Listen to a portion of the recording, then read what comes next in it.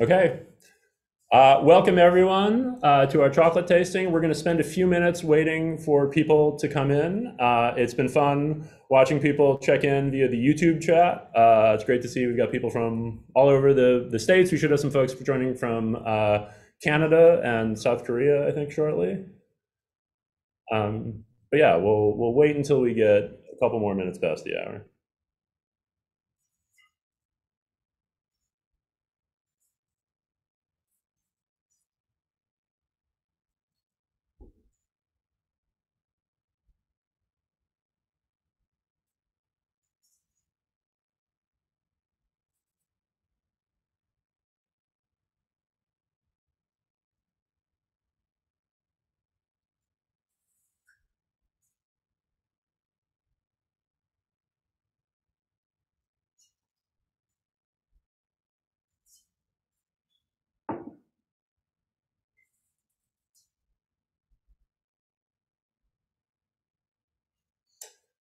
Okay, let's get started. So welcome everyone to our online chocolate tasting. So I want to just, sorry?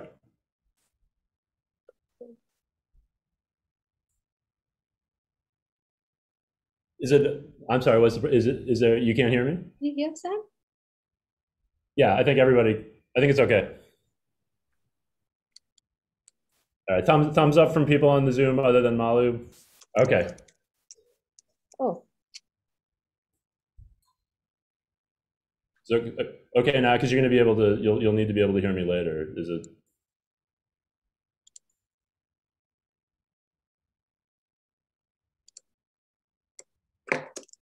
Excuse us just 1 minute.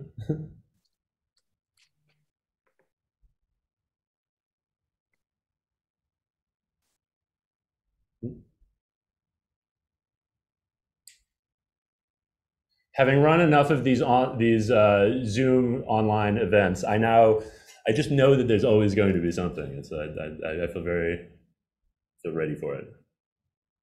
Okay, so we're just wait 1 more minute until one of our co-presenters will be logging back in just a second.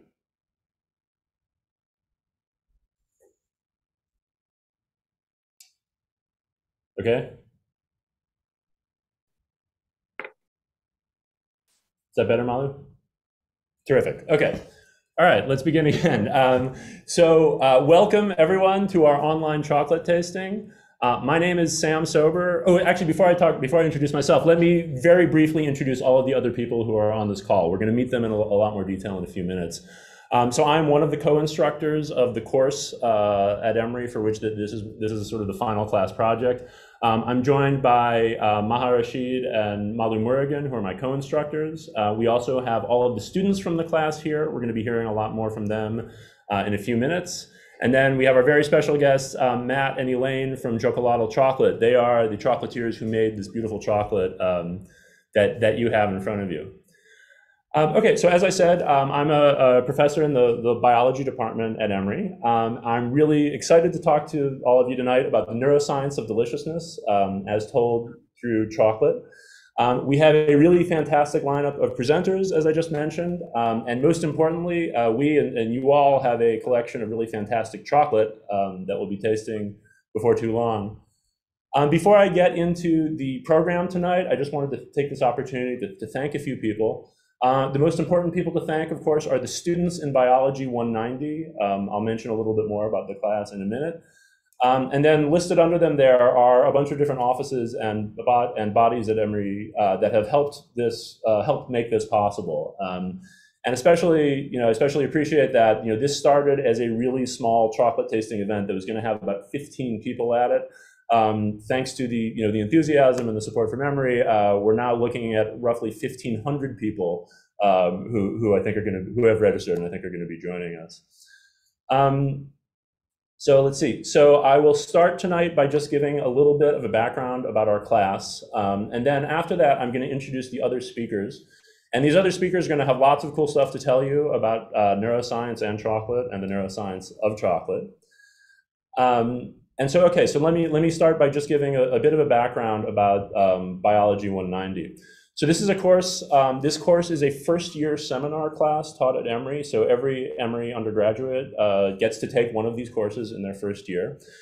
And this particular first-year seminar, the goal is to understand deliciousness. And not just to understand deliciousness, but to understand deliciousness in two, I think, really complementary ways, which is that we typically spend the first part of this class learning about the neurobiology of how the brain perceives flavor.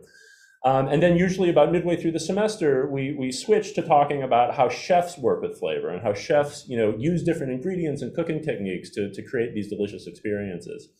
And really, I think the fun of this class that I hope you'll all get an impression of is you thinking about the connections between how chefs and neurobiologists think about flavor. And we're going to try to illustrate that tonight with the different chocolates. So I've been teaching this class for a few years now. This was a very different class before 2020. So in pre-pandemic years, this class was really built around all of us cooking side by side in a test kitchen on Emory's campus. And then we would also do work in groups on these sort of neuroscience-based demos. This is something illustrating the influence that sound has on our perception of crunchy food, essentially. And then the other great part of this class pre-pandemic was that we would work with different chefs from the Atlanta area, and they would come up with these, we would come up with menus together that tasting menus that illustrated different principles of neuroscience. And then they would, invite us into their restaurants, and we would go, and we would bring them into our classrooms. So basically, both of these two key elements became impossible to do during the pandemic. So, along with my co-instructors this year, we're really challenged to think, to basically reconfigure the entire course. So as you can see here, everything went virtual for almost the entire semester. And so here, rather than all of our students and instructors cooking together in a kitchen, this is an image from a Zoom call. People are in their dorm rooms, classrooms, offices, etc. And then the other thing that we needed to figure out a way to recreate these tasting experiences is we partnered with a bunch of different Atlanta area food purveyors and restaurants. And one of the things you're going to hear during the part of this presentation, oh yeah, I should have mentioned, part of this presentation is also part of the student's final project. So you may be eating chocolate, but you're also witnessing part of a final exam. And we'll talk about in the rest of this presentation how we integrated these different fantastic Atlanta foods into our lessons about neuroscience. So I just want to briefly talk about I'm about to step away from the presentation, but I want to introduce the other people who are going to present. So as I mentioned, I am one of the co-instructors of this course. The other two co-instructors are Professor Malu Murugan, who's also in the biology department at Emory, and Maha Rashid, who is a graduate student in the Emory Neuroscience PhD program. We're also, as part of their final project, the students have created a 6 or 7 minute long video talking about some of the things we've done in the class. So you'll see presentations from them very shortly. And then later, as I said, we're very lucky to have Elaine and Matt from Xocolatl here. They're going to talk to us about how chocolate is made and about sort of their experiences getting into the chocolate business. Before I turn it over to our other presenters, I just wanted to sort of give a little note on the electronic format of this course. And I mean, again, this is one of the things that we really had to redo this year. So I and the chocolatiers and my co-instructors and all the students in the course, we are currently in a Zoom call. All of you out in YouTube land are seeing a part of that Zoom call at any one time. So, you saw all of us at the very beginning. What you're going to see for about the next half hour or so is just one or two of us at a time. But all of the students are following along. We're all tasting chocolate together. The students, at Emory and elsewhere, and also all of you watching via YouTube. And then at the very end, after the chocolate tasting, we're all going to come back together again for a question and answer period. So that's all I've got for my introduction, and I will now pass it over to Malu Murugan, who's going to talk about some of the fundamentals of the neurobiology of flavor. Thank you so much, Sam. So glad to be here and really excited to give you a peek into what our class looks like. So the students and I are hoping to bring you all up to speed on some of the most interesting and important concepts that we learned together during the close of the semester. So when you think of taste, we often think of the tongue, right? So if you've ever had an opportunity to look at your tongue in the mirror, and if you haven't done it, do it after the tasting today, you might have noticed that there are these small, tiny raised bumps on your tongue. So these pumps called papillae, in fact, actually have the taste buds. And the taste buds in turn contain the sensory neurons that allow us to distinguish the 5 basic taste modalities. So these sensory neurons allow us to distinguish between salty foods, sweet, sour, umami, and bitter. And each neuron usually only expresses one receptor. So the way these neurons accomplish this task is by expressing specific proteins called receptors on the very tip of their membranes. So a very simple way to think about a receptor is to think of this as a lock and key mechanism. So in this example, for instance, this sour receptor specifically is activated only by a sour molecule. And this then triggers a chemical signaling cascade that is then interpreted by your brain as a percept of sourness. So this basic mechanisms allows us to distinguish between these various taste modalities. Another really important concept that we addressed and tackled really early on is basically debunking this really popular view that specific taste modalities are in fact specialized to specific parts of your tongue. Through series of careful experiments, we in fact know that this is not true. So the next time when a self-proclaimed family member who's a foodie tells you about tasting salty at the tip of your tongue, you can actually contradict them, right? So we in fact know that taste receptors are distributed, that for every taste modality is actually distributed throughout the course of throughout your tongue. In fact, there are some differences, but those are differences in the density of the receptors. So for example, the tip and edges of your tongue in general have more taste receptors than the other parts of your tongue. Another really interesting feature is that there are, in fact, considerable differences in the number and density of the receptors between people. So, for example, some individuals known as super tasters in popular literature have a disproportionately large number of different receptors in their tongue. These differences, in fact, can play a huge role in shaping our preferences for different foods and flavors. But taste is, the tongue is only a small component of how we perceive flavor. So in addition to the fact that the tongue senses the 5 taste modalities, it also has touch receptors, which allow us to taste the texture of the food. So for example, think of like the crunch that you feel when you bite into a potato chip, right? But this combined with olfaction, which is actually a sense that is well known to both scientists and chefs as playing a huge role in how we perceive flavor, combines with the other sensory cues from your visual and auditory system, and it's all put together in your brain to really produce this perceptive flavor. Here to tell you a little bit more about these concepts are the students of Bio 190.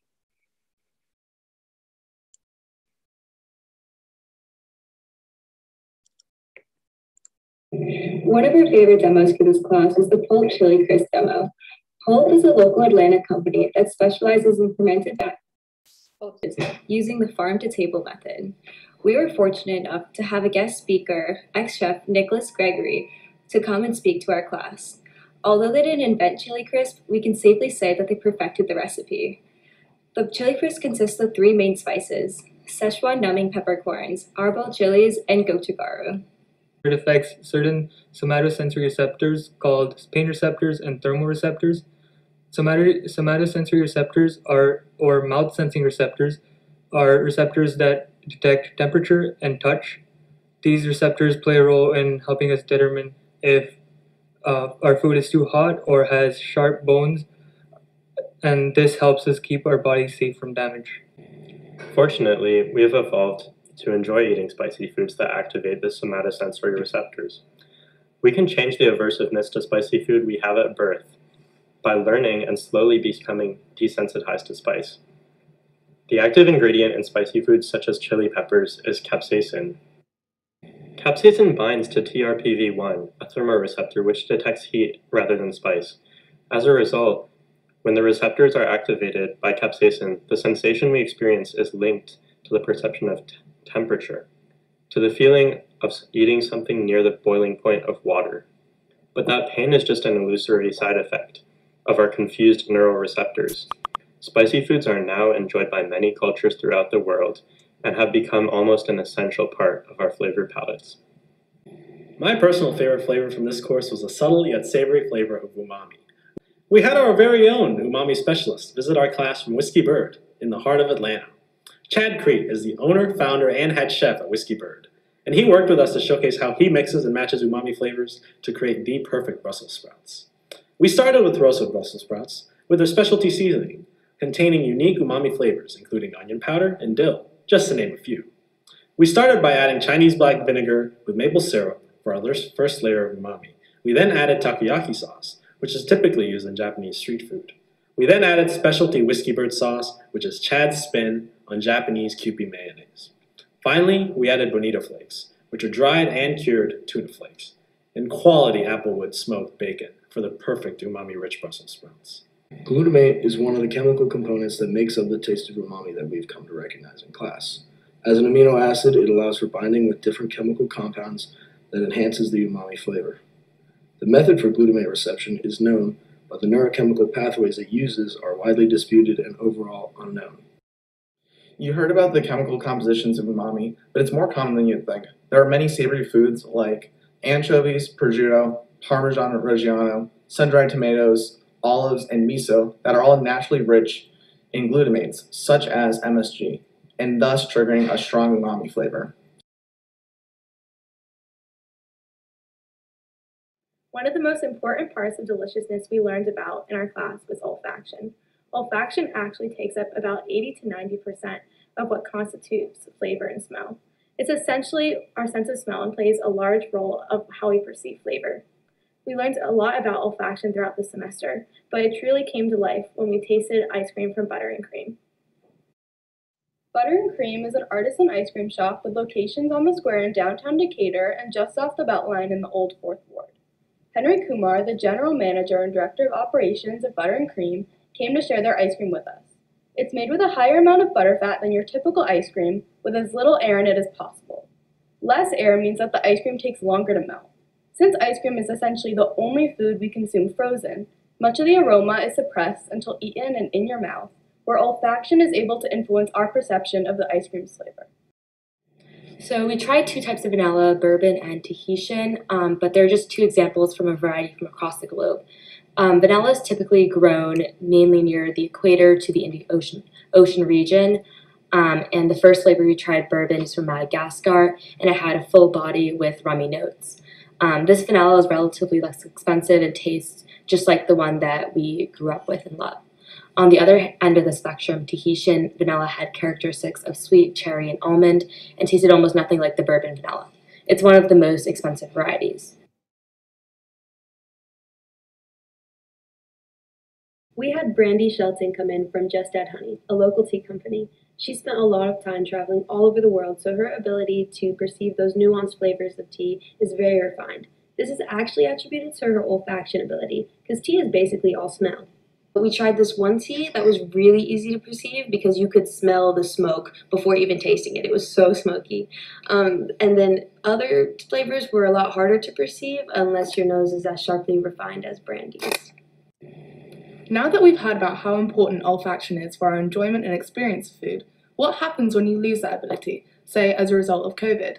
Krista Diamond, a freelance journalist who wrote a piece for the New York Times, came to class to explain what her experience was like having lost her sense of taste and smell to COVID. She discussed how other modes of sensing foods, such as mouthfeel and texture, became much more important to her enjoyment of food. For example, crunchy foods quickly became her favorites due to the texture. She also told us how she could still, in a way, sense the coolness and spiciness of the food she ate, and how this affected the types of food she cooked for herself. She also talked about the emotional aspect of losing her sense of olfaction after being someone who truly had a love and passion for food. Moving on, this semester we learned about the connection between memory and smell. Smell can act as a very powerful memory trigger. One good example could be how one is reminded of a swimming pool when they smell chlorine. Moreover, in class we learned about the connection between taste, sickness, and learning. For instance, if a person ate an apple for the first time and got sick a few hours afterward, he or she will associate their sickness with the novel food he or she ate. As a result, he or she will tend to not eat it in the future. The problem here with this thinking is that there are other factors that may have caused the sickness, including the cold weather, allergies, and etc.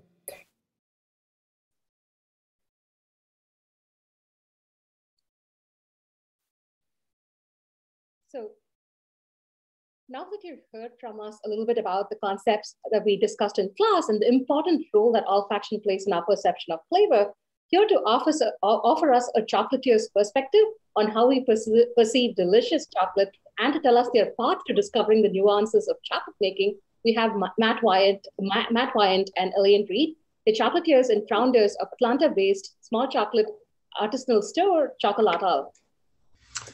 Thanks, Malu. And I confess, I mean, we've learned a lot during this process. I confess to being somebody who used to say that different parts of the tongue had different, received different tastes. So this has been great. We appreciate doing this with you. I'm Matt. This is Elaine. We're founders of Xocolatl Chocolate. I'm actually a class of 2001 Emory alum. Unfortunately, Elaine went to UVA. We won't hold it against her, but we both had prior careers before creating Xocolatl. I worked on political campaigns for more than a decade. During that time, Elaine worked in international aid and relief. But in 2013, we were both just a little burned out and decided to quit our jobs. And we spent the better part of a year in Costa Rica. And we didn't know anything about chocolate when we went down. It wasn't our intention to get into chocolate. But while we were there, we met farmers who were growing cacao and making chocolate with that cacao. And we fell in love with the taste of that chocolate and then the process of making it. And we decided to come back to Atlanta and hopefully introduce the city to that same type of dark chocolate that we ate every day there in Costa Rica. So we're going to taste some chocolate in just a few minutes, but wanted to first tell you a little bit about where chocolate comes from. First of all, our name Xocolatl is the original Nahuatl word spoken by Aztecs and Mayans for the drink that was the basis for what we now know as chocolate. So they would mix ground and roasted cacao beans with water, cornmeal, and spices to create a bitter but a fortifying drink called Xocolatl. And choco means bitter and atl means water. So it's bitter water. And we love how the name was, for us, was kind of a bridge between the place where cacao is grown and then where we make it. It has the ATL at the end of the name, if you haven't noticed, the place where we make it into chocolate here in Atlanta.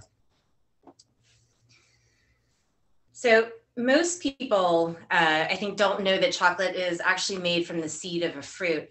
And growing up, I at one point went with my family to the Hershey factory in Pennsylvania, and having been there, I think I just kind of thought chocolate was this sort of man-made concoction that was cooked up in these big stainless steel vats. And when we were in Costa Rica, as Matt mentioned, and saw the process of chocolate being made from seeds, I was totally blown away. And so I think before we start talking about how we make chocolate, we'll talk a little bit about what it is, starting with the word cacao or cocoa. For a lot of people who wonder, there's actually not really a lot of difference between the words cacao and cocoa. You can essentially use them interchangeably.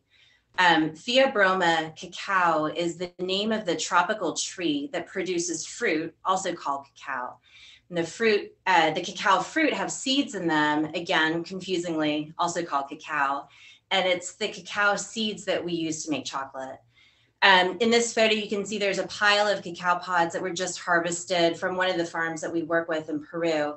And you can see that the farmer is growing different varieties of cacao, which is indicated by the different colors and sizes and shapes of the pods.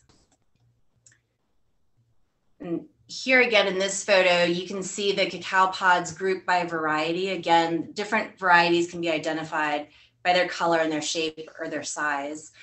And from my perspective, more importantly than just being able to identify the different pods visually, the genetically different types of cacao, when they're handled carefully by both the farmer and the chocolate maker, will actually produce chocolate that has its own inherently unique flavor. It's essentially the same concept as how different wine grapes produce different types of wine, or why a Granny Smith apple tastes totally different from a Red Delicious apple.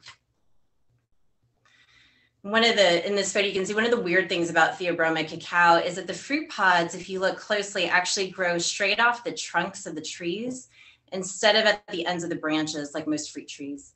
And the colors here from the different trees tell you that there are different varieties that this particular farmer is growing. And having a high level of biodiversity achieves three really important things, which is why I wanted to spend a little time talking about it.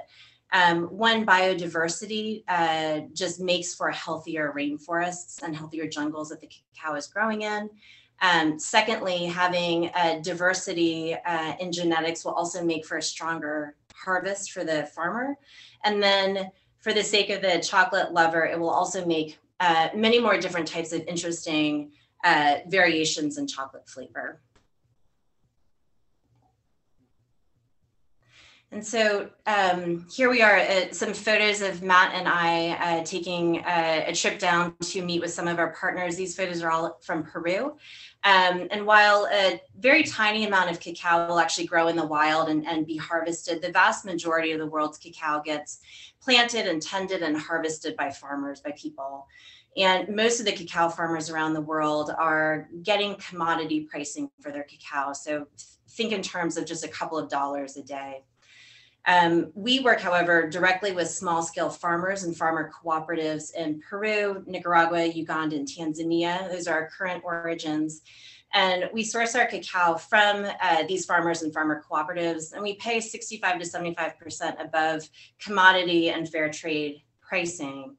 And we do this because we understand, or at least from our perspective, trading directly with the farmers and farmer cooperatives, really allows us to build long-term relationships that are transparent, they're mutually beneficial, and where essentially we recognize each other as human beings in a relationship with each other, not just a transaction. And, I bring all this up because chocolate for us has always been about people. So we orient our business practices and decisions around the question of, are we serving people? By developing long-term relationships with farmers, we can be a source of reliable, steady income that they can count on, and they can be a source of reliable, fine quality goods that we can count on. By choosing to work with small scale farmers, we're also getting that wider diversity of fine cacao that I was mentioning before, that we can turn into a much more interesting and sort of nuanced spectrum of flavors in our chocolate. As I mentioned, here we are in Peru. We're obviously learning from and spending time with some of the growers that we work with. And in the photo on the right, we're sharing some chocolate bars with one of the producers that grows cacao that goes into these bars. They were both award-winning bars from the year previous. One was a national award, one was an international award. So it was a real treat to be able to go and share kind of the result of the labor with the farmers. And we're going to try some of that chocolate in just a minute, some of the same chocolate that was there in that photo. But first, we're going to now just talk quickly about how you turn a fruit into chocolate. And one thing I just want to also note is that this is actually a cacao tree behind us here that we've been growing from seed from some pods that we brought back from Peru. So the first thing is that you start again with a cacao pod. And you start with what's inside a cacao pod. And what we call cocoa beans are actually the seeds of this fruit. And the seeds, you can see here, are covered in a fruit pulp. Then after the farmers harvest the pods, they remove the pulp along with the seeds and begin a fermentation process. So the pulp is actually really important because it's what provides the sugars which then feed the microbes that power the fermentation. And fermentation has a really big impact on the flavor of chocolate. Fermentation process greatly reduces the astringency of chocolate. And you may not think of chocolate that you've had in the past as being, having like natural fruit notes to it. But as I hope that you'll find when we do our chocolate tasting, a good cacao that's well made can have real fruit notes in the chocolate itself. And these are developed during the fermentation process. And so once the seeds have been fermented, they can no longer germinate, meaning they can no longer sprout and grow a new cacao tree because we can't make chocolate with a tree. We've also, I think the next slide, we've got some examples. These are fermentation boxes that are at a farmer cooperative in Pangoa, Peru, where we've been working for several years. So the farmers will put their beans into these fermentation boxes. The fermentation process then typically takes 5 to 10 days. And then the beans, during that process, the beans are turned over from one box to the next every day or so. Then after fermentation, the beans are laid out to dry. And then this is another process that takes typically 10 to 14 days, kind of depends on the weather a little bit. And also really manually labor and step in the process because the beans have to be raked several times a day. And then once the beans are dried, they're inspected, they're graded, they're bagged up, and they're shipped to us then to be made into chocolate. So now from here on, everything happens in our little factory here in Atlanta. Once we receive the beans, we hand sort them. We pick out any flat, inferior, or damaged beans. Sometimes there's even debris like pebbles that may have made their way into the cacao sacks that we pick out. And then this is kind of a big step. We roast the beans. And so this is the first step where we as chocolate makers can really make an impact on the finished flavor of the chocolate. So similar to roasting coffee beans, roasting cacao is a careful process, and we'll go through dozens of roast profiles to find what we think is, kind of our preferred roasting time and temperature for each type of cacao. So generally speaking, a light roast will retain some of those fruity flavors that develop during the fermentation process. A dark roast can create more caramelized flavors. And roasting cacao for chocolate is really the art of developing the flavor, kind of transforming it from something that might be more acidic and sour to something that tastes more like what we kind of think of as chocolate. So doing that without losing the flavor of each bean. So now we're going to combine what Matt just was talking about with roasting with Malu's olfactory lesson from a few minutes ago. We're going to do 2 quick experiments. The first one is to see if we can smell the difference between cacao that has been roasted and cacao that hasn't, and see if our brains tell us which type we'd prefer to eat. The second experiment is to see if smell really does matter all that much when you're tasting food. So the first thing you want to do, you have 2 bags that have silver tape on them. If you haven't already, go ahead and open those up. In one bag, you'll have 2 raw cacao beans. So these are beans that have been fermented and dried, but have not been roasted. And the second pouch has roasted cacao nibs. And as Matt said before, the nibs are basically the crushed pieces of roasted cacao bean after they've been shelled. So I'll let you guys get those out.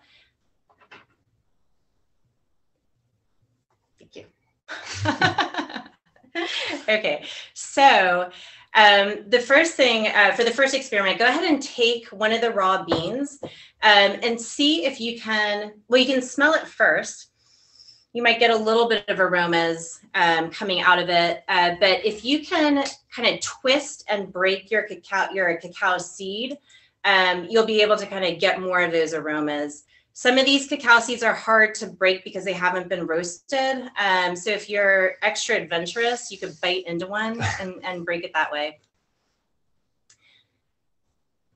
Okay, so if everyone's got their raw bean that they have managed to break or bite, go ahead and take a whiff of it. See what kind of flavors you might be detecting in the aroma. And then you're gonna go ahead and set the beans down. They're a little bit flaky in your hands. Yep, and then take a whiff of the cacao nibs. And I guess consider if there's something different that you're tasting. I think that in most cases, what you might have smelled from the raw bean was some more sour, acidic flavors. And with the cacao nibs, if we roasted them right, they should smell a little bit more like what you would expect chocolate to smell like. So that would be kind of the culinary side of flavor. If you preferred the smell of the nibs over the smell of the raw bean, I think that would probably touch into the neuroscience side of flavor. Now, for the second experiment, to see just how much our olfactory system plays into our sense of flavor, go ahead and pinch your nose. I'm gonna have Matt be my demonstrator. Pinch your nose. Grab a pinch of the roasted cacao nibs. They're not the bean, but the roasted nibs. Pop them in your mouth and start chewing while your nose is still plugged. Now, you might be able to detect some amount of flavor. I think that Matt wants me to hurry up. You might also be able to kind of get some more of the sensation of acidity in your mouth. Now, unplug your nose and see if there are any other flavors that you might be picking up now that you can smell. So for me, it definitely goes from a little bit like kind of fruity-ish, and then when I open my nose, I get the whiff of like what you would normally think of as like the chocolate aroma that we're kind of used to. So I think it turns out that it is not the tongue, but the olfactory senses. Back to Matt. All right. So just a few more minutes, and then we're going to eat the rest of the chocolate. But after we roast the beans, then we crack them and we remove the husk that they come in. And then they go into our stone grinders. We've got these big stone grinders, and they grind in there for 24 hours a day for 3 to 4 days. And as they're grinding, the cocoa butter comes from cacao beans, and it's contained inside the bean. And as they're grinding, that releases and it becomes liquid chocolate. And we add an organic cane sugar to the grinders during that time.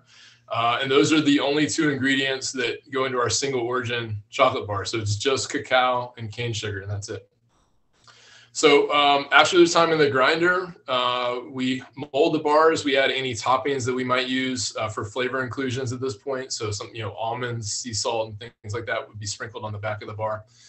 And then finally, we hand wrap the bars, and they go out on our shelves at our factory store, and where they get shipped to our online customers or wholesale partners. If you're in Atlanta, you can actually see our whole chocolate making process at our micro factory in Krog Street Market. It's all kind of visible to the public, and you can kind of see the whole process. And when we roast beans, the whole market smells like brownies, which is nice. So we also supply chocolate to other retailers, coffee shops, restaurants, ice cream shops, other food businesses, both in Atlanta and nationally. Okay, so now, thank you, Matt and Elaine. So now we're going to hear a little bit more about neuroscience, and then we're going to get to eat the rest of the chocolate that you all have in front of you. So I am now going to introduce our next presenter, who is Maha Rashid. Maha is a graduate student in the Emory Neuroscience PhD program. I just want to say one of the things that I think has made this food and neuroscience class really successful over the years is how much involvement there's been from Emory Neuroscience graduate students. So every year I've taught this class, there's been a co-instructor who has been a grad student, and they really bring fantastic stuff to this class. So I will now turn it over to Maha, who will take it away. Cool, thanks so much, Sam. So now that you've heard from Matt and Elaine about the process of chocolate making, we're going to talk a little bit about the neuroscience of chocolate. So chocolate is inherently rewarding. It's why you're all here. You find something inherently peaceful, tasty, and comforting in chocolate. And there's a lot of neuroscience to back that up. The brain mechanisms involved in reward, motivation, satiety are all activated when you eat chocolate. But what's happening on your tongue when you taste chocolate? To harken back to what Malu mentioned earlier, taste cells in your taste buds on your tongue respond to specific taste modalities such as salt, sweet, sour, umami, and bitter. These different taste modalities have distinct pathways when they arrive in the brain region involved in taste to create the percept of flavor. Now, with any food, the combination of salty, sweet, sour, and bitter is what makes our favorite foods our favorite foods. Chocolate isn't any different. Salty, sweet, bitter, sour can work together to create our favorite chocolate flavors. These different flavors can work together to suppress or enhance each modality to create a unique tasting experience. Now, to understand these mechanisms more, I'm going to walk you through how these mechanisms work together in the different chocolate bars you'll be tasting right after this presentation. So tonight, you'll be tasting a total of 5 different chocolate bars. The first one I want to talk about is the 85% Peru. Now, only 15% of the chocolate bar is cane sugar, as Matt and Elaine mentioned. So it's more bitter than it is sweet. The bitter molecules in the chocolate are binding to bitter receptors, creating a mostly bitter percept. Then after the 85%, you'll be tasting a 70% Peru bar, which is the exact same as the 85%, except there's double the amount of cane sugar present in the chocolate bar. So therefore you have the same amount of bitter molecules present, but you have a higher number of sugar molecules. This plays into the concept of sweetness suppressing bitterness in your chocolate. The more sweet receptors are activated, thus suppressing the bitter taste, resulting in a generally sweeter chocolate bar. So then I want to talk about the 70% Nicaragua chocolate that you're going to taste tonight. Now, similar to the Peru, the 70% Peru, there will be an interaction of sweet and bitter. So it'll be a bitter bar with hints of sweet. You then will be tasting a 70% Nicaragua bar, but this time with added sea salt. So although this bar has the same amount of cacao and cane sugar, it might surprisingly taste sweeter even with the addition of sea salt. Although some of the scientific details are still being worked out, it's thought that the presence of salt increases the ability of some sweet receptors to bind sweet molecules, overall increasing our percept of sweetness. Chefs know and exploit this flavor combination really, really well. For example, when adding a pinch of salt to baked goods to enhance sweetness, but also adding a pinch of salt to a cup of coffee in the morning to suppress bitterness.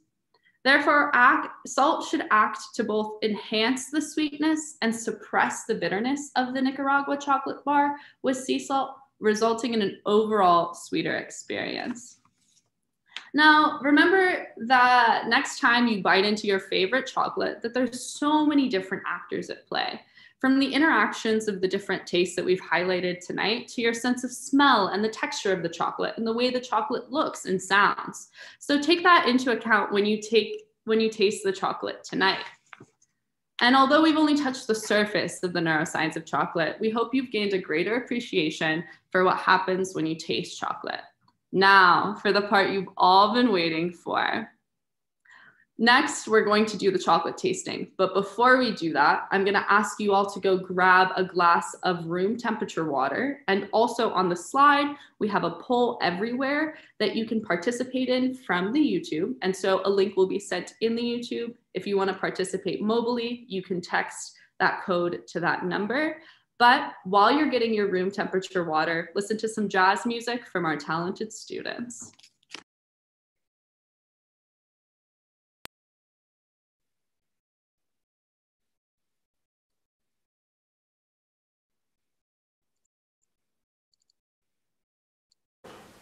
But you know what else goes great with food, Kristen? Jazz? That's a great point. That's a great point. Hit it, Jordan.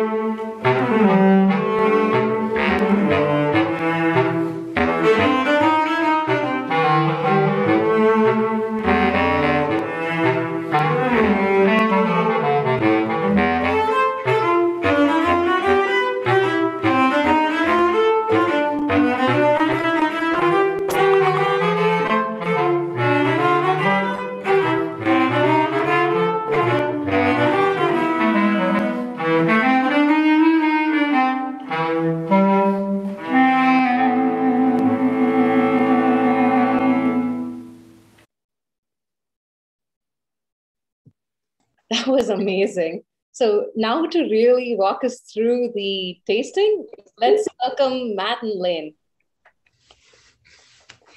First off, I want to say that music was amazing. That was the nicest kind of surprise of my day. Thank you to the students that are so talented and willing to do that. Before we start, I know a lot of us have said we're about to start. One more thing. I want to give you a couple of general tips on tasting chocolate. The first thing is you're going to be breaking each of those chocolate squares into a bite-sized piece. So those are pretty large. We definitely don't expect you to have one whole piece in the first bite. When you break it, listen for the snap. The sound of a good crisp snap is a sign that you have a well-tempered chocolate bar. Secondly, you're going to cup the chocolate in your hand and bring the chocolate up to your nose for a deep inhale to get your olfactory senses ready. Interestingly, chocolate does not always taste exactly like what the first aromas you smell are. You're then going to let the chocolate rest on your tongue, letting it start to melt so that the flavors caught in the chocolate start to hit your olfactory senses. And once it's started to soften, go ahead and bite into the chocolate and take a few slow bites before swallowing it. And that will help kind of give some more time for some of the more subtle or nuanced flavors to really come out. And going slow through this process and breathing while you're tasting will also help you pick out some more of those subtle flavors.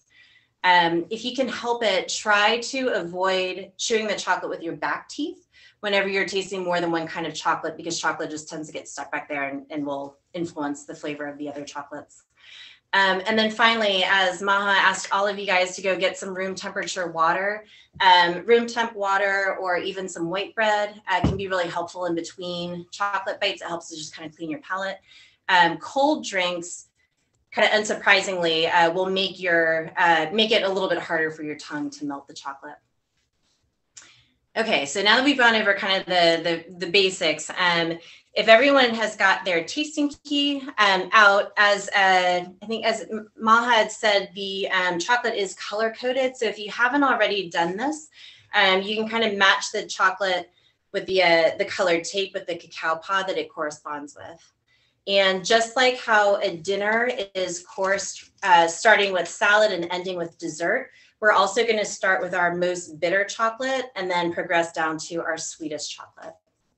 The first three chocolates that you have, the purple, red, and green, are all made with just two ingredients, so just cacao and cane sugar.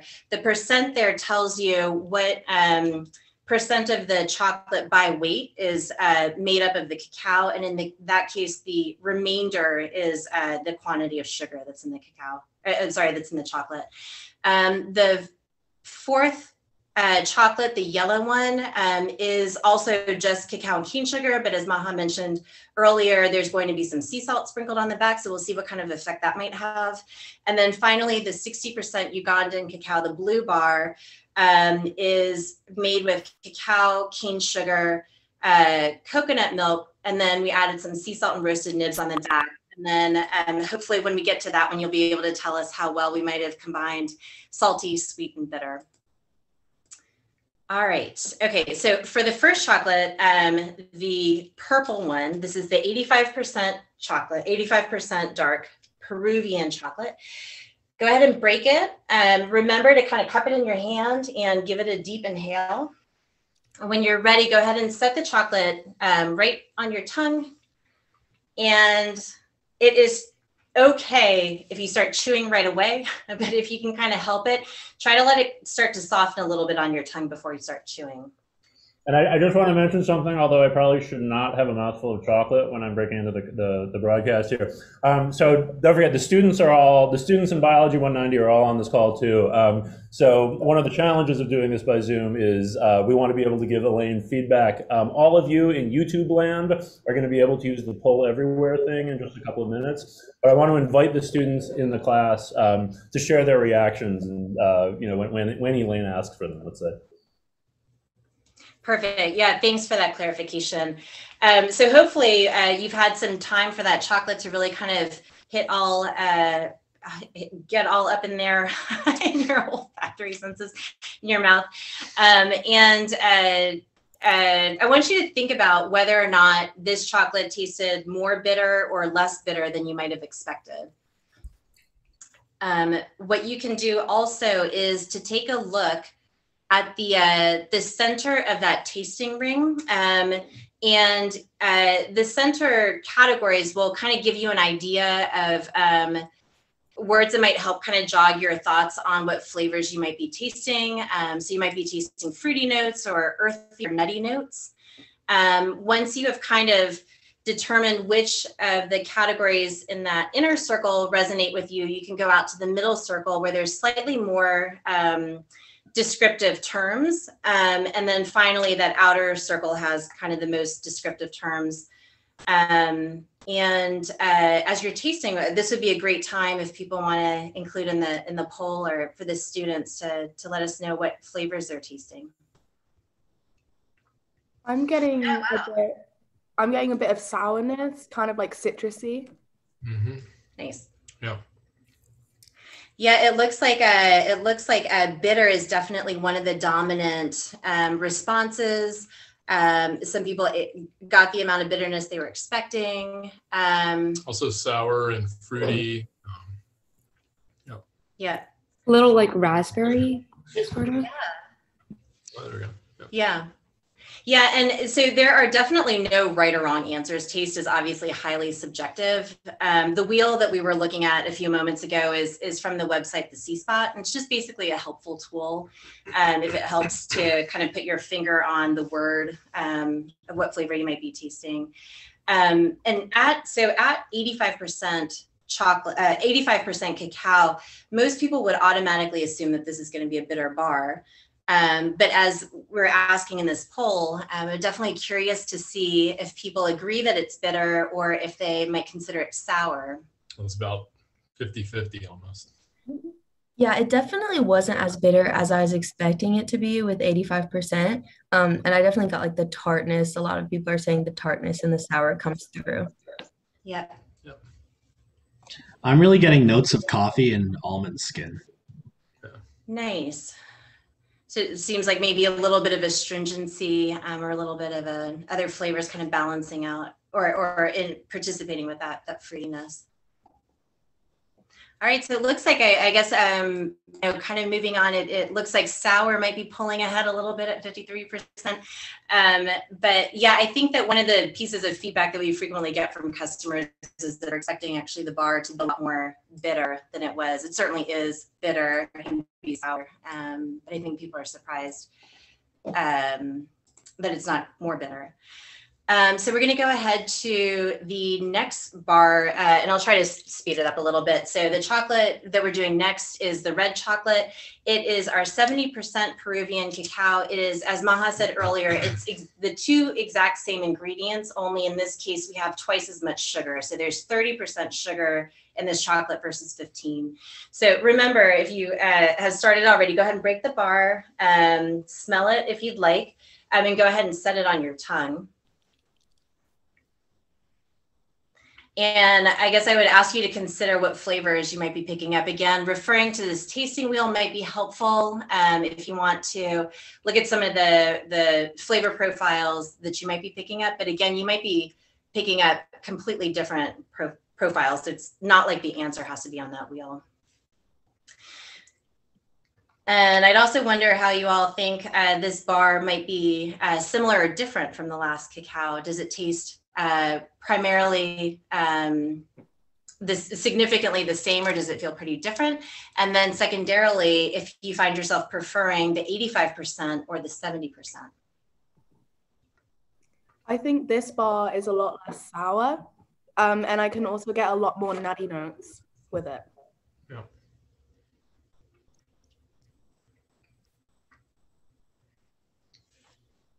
I think for like a lot of people, they perceive chocolate as like when they're eating like not as high quality chocolate, it is a very uniform flavor. And it's something that is like either sweet with milk chocolate or just straight bitter with dark chocolate. And they don't really think about like the different notes and stuff. So I don't know. Personally, I like the 85, just if I don't think about it as like the standard chocolate. Yeah, that's great feedback. I love that. And with the different flavors, as you mentioned, I think also tie into what we were talking earlier about biodiversity and then the amount of influence that the cacao farmers and the chocolate makers have on the ultimate flavor of the cacao. So before we go into the third chocolate, I want to segue back into a super short biodiversity lesson. And the secret purpose to this also is to gives your mouths a little bit of a rest before we transition over to the next chocolate. So this graph was created by Dr. Juan Montemayor. He's a plant molecular biologist who worked with the US Department of Agriculture. And he was mapping the different genetic clusters of native cacaos found just in the upper Amazon region of Peru, Ecuador, Venezuela, Brazil, a little bit of Central America. As of right now, there are a minimum of 14 genetically different cacaos that have been identified and categorized. And my assumption is that as we speak, more and more are being identified and categorized. And I think it's really important that as consumers, we learn a little bit about the different varieties, or even just simply that there are different varieties, so that we can create a market demand for biodiversity in cacao and chocolate, and not get stuck with a monoculture crop, which is what happens to so much of the crops in our agriculture. And touching back to what Madison was just saying, to be able to provide chocolate that doesn't all taste the same. So we have talked about how genetic varieties impact flavor, where cacao grows does also, and factors like soil, the growing climate, usually referred to as terroir, can also play a part in how chocolate from different areas will taste differently. And now I will transition back into the chocolate tasting. Hopefully you all have had a chance to kind of get a fresh mouth. The third chocolate we're trying is also a 70% dark chocolate. So the composition of the Nicaraguan bar, the green chocolate, is precisely the same as the composition of the red chocolate, the Peruvian chocolate. The only difference is that instead of cacao grown in Peru, this cacao is from the highlands of Nicaragua. So go ahead, as we've been doing, break open the chocolate, give it a good smell, and then place it on your tongue. And I would ask you all to start thinking about how different this chocolate might taste from the 70% Peruvian cacao that we just had, or does it taste mostly the same? And, is this one a little more fruity, a little more earthy, floral? Are there other flavors that you're detecting? I think here there's an opportunity also to kind of enter in some of the flavor notes that you might be detecting. I know a lot of people in the YouTube chat section were saying that the last one tasted a bit like raisins, and there was like raisinette like tones to it. This one, I definitely get less of the fruit, less of the tart, and more of like the nutty and like warm flavors. That's a great point. And Peruvian cacao is actually known for that kind of raisiny, kind of dark, fruity flavor. So good job, everybody. These are great notes. I love this. We've got buttery, floral, mushroom, cheesy, lemon. It's all really, really good notes, you guys. So one thing that's interesting to note here is that because, as I said before, the amount of sugar and cacao in this chocolate and the one that you just tasted is exactly the same. Whatever difference you're tasting in these two chocolates is perceived by your olfactory system. So going back to the science side of it, the genetic differences in the two cacaos and how they were handled and processed and turned into chocolate by us creates kind of Peruvian and Nicaraguan aromas that tell your brain that these are two very different flavors. I'm really tasting brown butter and caramel with this one. Yeah, me too. I love that. Yep. Yeah, these are great. All right, so we are going to go to the fourth chocolate. So this one is the yellow chocolate. It is actually the exact same chocolate that you just had, the 70% Nicaragua, only this time we sprinkled sea salt on the back.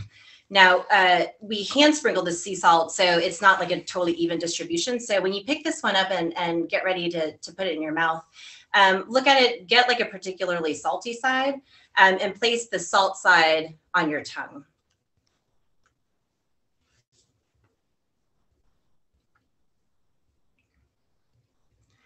And as that chocolate is starting to melt and you're chewing it and you're perceiving different flavors, I'd be curious to know if you feel that the 70% chocolate with the sea salt tastes sweeter or more bitter or has no substantial difference. To me, this one tastes sweeter. And I don't know why, because it's a bit weird with the salt, but yeah, it definitely tastes sweeter. I know that salt brings out flavor, and I think that's what's happening here, where the salt's bringing out the sweetness in the chocolate and slightly playing down the bitter a bit.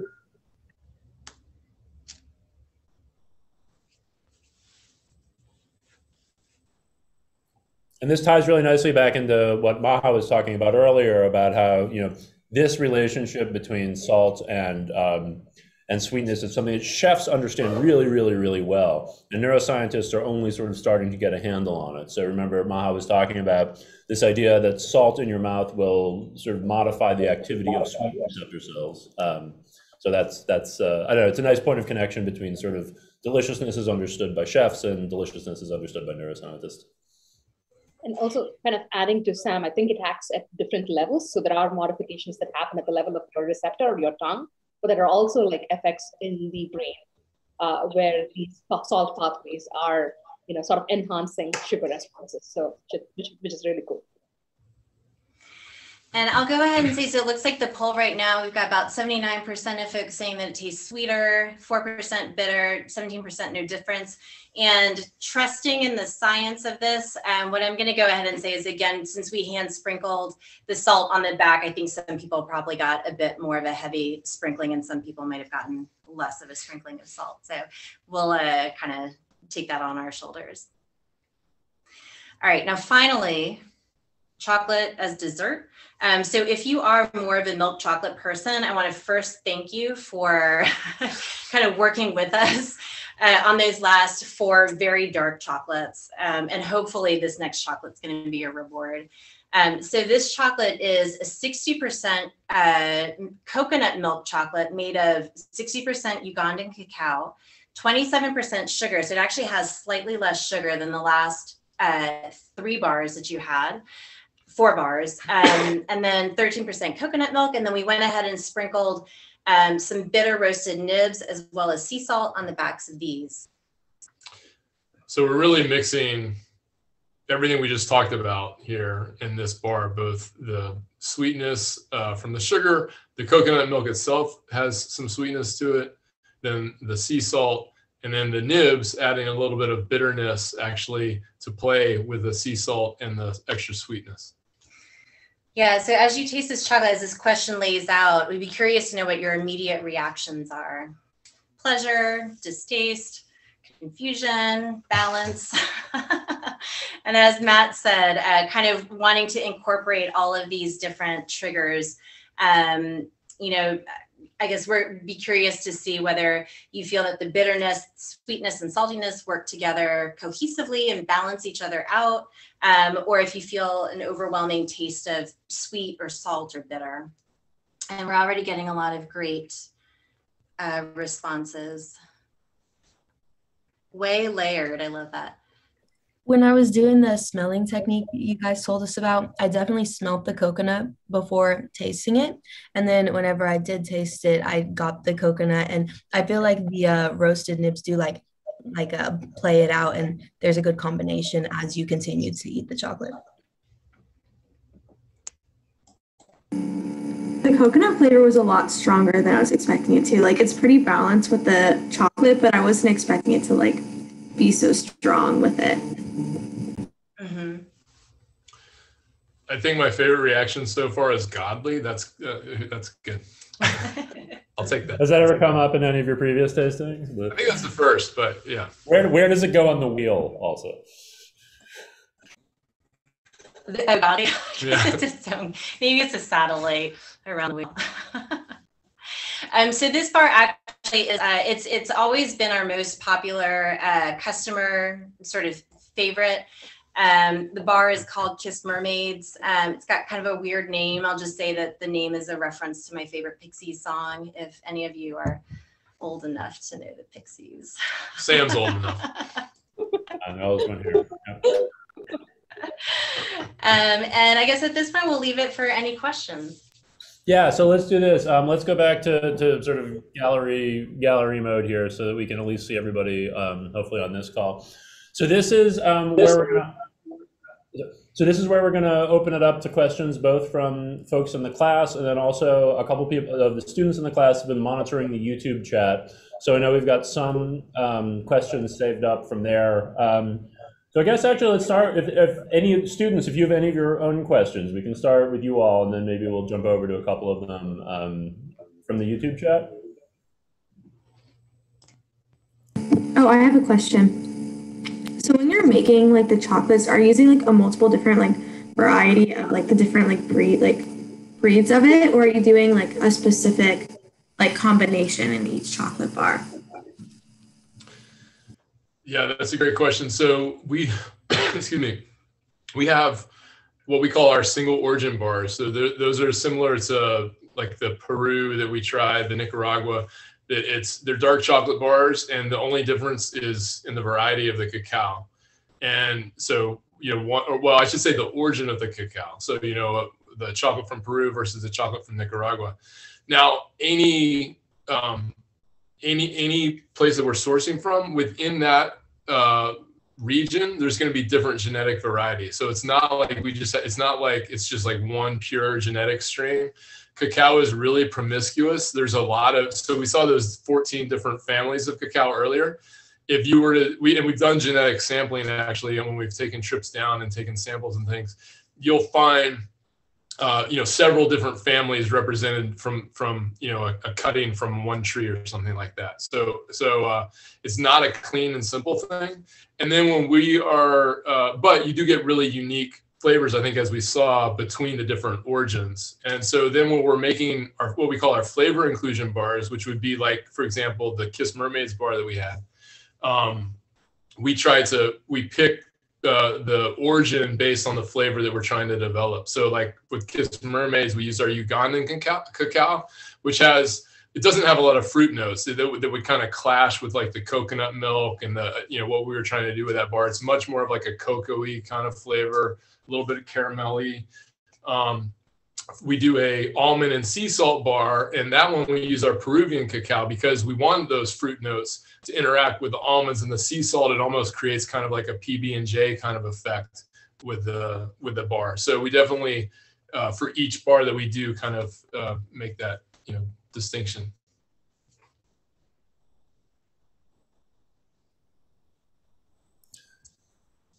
I can actually do one from the chat. So my colleague Astrid Prinz in the department and also in the YouTube chat asked about the relationship between what we're calling olfactants and tastants. So in terms of making up the flavor or the character of a bar, what's the relationship between the things you sense on your tongue with taste and the things that you sense through smell, through olfaction in your nose? And I love this question. This really sort of gets to the heart, I think, of the neuroscience of chocolate, which is that it's almost all smell, essentially. So, we tasted, I don't have my notes in front of me, but we tasted, I think it was the Peru and the Nicaragua that had the same fraction of sugar, but had this incredibly different flavor that we all picked up on. So what that means, remember your tongue, you can only taste the 5 basic tastes. You can only taste sweet, sour, bitter, salty, and umami. And so from the perspective of your tongue, those two are identical chocolate bars. If you held, we probably should have done this, or you can go back and do it now if you want an excuse to eat more chocolate, which you probably do. Hold your nose. You probably can't, you can probably taste a little bit of sweet, maybe a tiny bit of bitterness, but they're going to taste identical if your nose is closed. But then once you let go of your nose and get the olfactory sense from these two different varietals of chocolate, that's when you notice that it tastes totally different. So Elaine was talking about this concept of terroir, the idea that there's something incredibly local and specific about the flavor of, say, a cacao from one part of South America versus another. The thing, and same thing is true of what people say the same things about wine, etc.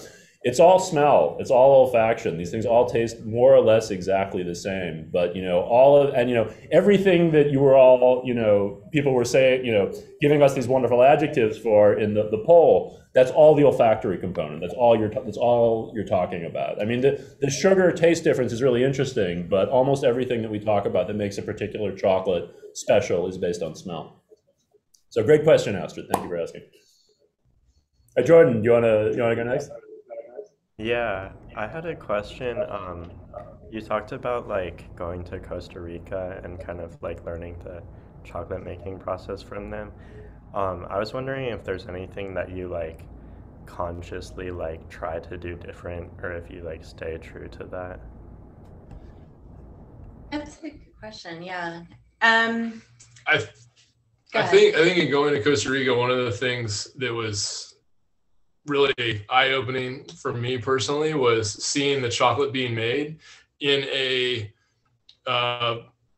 on a hillside in a little very small space that was like three-walled, open-aired.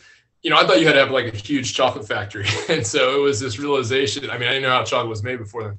So it was this realization that this was something that was doable, and we're basically making our chocolate the exact same way that it was made at the places that we visited when we were there. And I would say, I think the reason why we've tried to stick with that process is because basically by making chocolate the way we're making it, starting with the whole cacao bean, roasting it, we have a lot of input in what the final flavor is going to be. So we can vary it through our roast profile or the cacao that we use. We could even play around with combining beans, like one of y'all was talking about.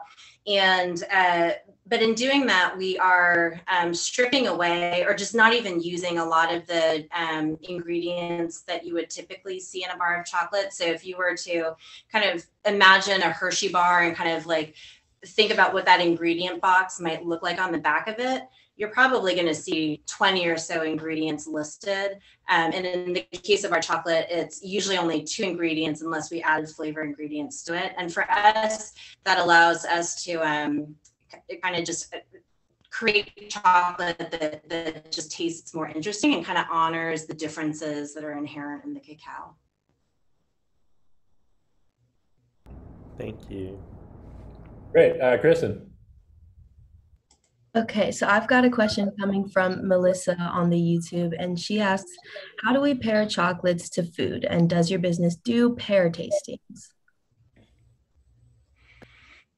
We do usually special requests. It's something that we don't have kind of offered generally, but if you're interested in talking about a pairing, I would suggest that you go to, I believe in the form that you've got has our email address on it, sales@xocolatlchocolate.com. And if you wanted to send a quick email there, we can talk a little bit more specifically about pairings. I would say generally it's fun to pair chocolate with other things, whether it's food, whether it's beverages. It's a really fun process. It is different from doing a chocolate tasting where what you're trying to kind of really understand is the subtle differences in the chocolate you're tasting.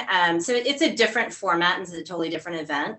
But yeah, definitely send us an email. But we've done chocolate in wine. We've done chocolate in beer. We've done chocolate in mezcal, which was fun. And we've also done a chocolate themed dinner. I mean, we actually didn't do this, but for our 5-year company anniversary, we had a chocolate themed dinner where each dish had a different, whether it was using the cacao fruit or nibs or chocolate in the dessert, kind of throughout the whole 5 courses. So that was really good. I have a question from Astrid in the chat. Have taste preferences for chocolate changed over time with regard to sourness, bitterness, sweetness, and maybe saltiness added? Do you want to do like a 20-second history of? Well, I was just going to say, I think what we can probably give is just anecdotal evidence, but we're seeing that there is more and more demand for dark chocolate. So starting at 70% and higher, how much of that is preference versus how much of that is people hearing that dark chocolate 70% or higher is good for your heart, it's good for your brain. I'm not sure how much people are choosing the darker chocolates for flavor or for health reasons, but there is definitely a very, very sharp increase in interest globally around dark chocolate. And then as far as the sour chocolates go, I think what we really enjoy kind of seeing is with our customers, particularly the customers that come to our retail store when it's open and there are a lot of people there, is getting immediate feedback. And I think that it's been really interesting to see our customers, particularly return customers, coming back and telling us, oh, they really are looking for our Peruvian 85% because they specifically like that kind of grapefruity or raspberry note in it. So just anecdotal evidence, but I would say it's increasing on all those fronts. Sam, I don't know how much time we have. I see a question about white chocolate. Yeah, we have time for a couple. I mean, first of all, as long as we can go for a couple more minutes. Yeah, go for it. Okay, sure. So white chocolate, we get this question all the time. What is white chocolate? How do you make white chocolate? So as I mentioned with the cacao beans, they contain cocoa butter. Cocoa butter, that's where cocoa butter comes from. Which is the fat in chocolate. Is the fat from the bean, from the seed. Cocoa powder also comes from the cocoa beans. So that's basically a process of grinding those beans down and then putting them in a hydraulic press, and you squeeze the butter out and you're left with a cake of cocoa powder. So if you're making like a chocolate cake, you use the cocoa powder. Cocoa butter gets actually used in all sorts of different stuff, but cocoa butter is what's used to make white chocolate. So you basically removing the cocoa mass and you're just using the fat from the seed, and then you're adding sugar and milk typically, and so that would be how you would make a white chocolate. All of the thing that Lane mentioned, chocolate being good for the heart and brain and everything, all of those nutrients and things are contained in the cocoa mass, so you're kind of taking that part out when you make white chocolate, and it's just made with that fat content from the seed along with milk and sugar. Will Xocolatl ever make a white chocolate? We have made a white chocolate. All of our chocolate right now is vegan, it's dairy free. So we've actually made an almond milk white chocolate, and we do particularly for the holidays, we do this is really popular peppermint bark, which it contains like a mint dark chocolate layer, peppermint candy sprinkles, and an almond milk white chocolate layer with more peppermint candy. So we don't have a bar out right now, but that's sort of a seasonal thing we do. And I would just say, if any of you guys, particularly in Atlanta, are driving up and down the highways that much, you might have seen the banners that say nut milk is not milk. We're toying around with the idea of calling our almond milk white chocolate made with almond not milk. So maybe you guys can be a little bit of a market research group and whether you like the not milk term. Okay, I think actually there's one more very important announcement, and I think we should call it a fantastic evening. So the very important announcement that I wanted to mention, well, sorry, two of them. One of them, here, Matt and Elaine, you want to mention the discount before I get to the other important announcement? Yeah, of course. Wanted to thank everybody for participating. We wanted to extend an offer out to everybody in class, but also watching on YouTube. 20% off your next order. Basically, use the discount code Neuro20, and you can do, our website is xocolatlchocolate.com, and you can use that discount code to get you 20% off. Mother's Day is right around the corner. Right. Father's Day, we don't get as much, but same thing. Everyone needs and deserves chocolate. Okay, well, thank you everyone so much for joining us. Thank you to Matt and Elaine and all of the students, and thank you all for spending some time with us and eating some fantastic chocolate. So, good night. Thank you, everyone.